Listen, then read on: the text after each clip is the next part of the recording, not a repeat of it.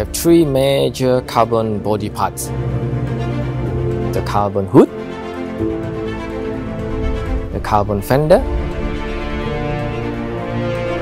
and also the carbon roof. And all this adds up to around 10.5 kilograms of weight reduction.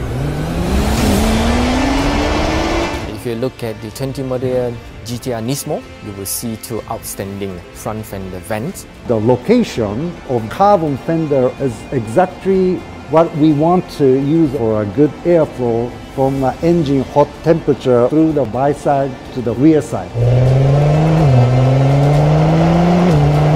The size of each fin and the angle, the shape of each fin are carefully designed to achieve exactly the airflow that will enable us to get the front downforce that we wanted. The biggest chunk of that weight reduction has come from changing the brakes from steel to carbon ceramic.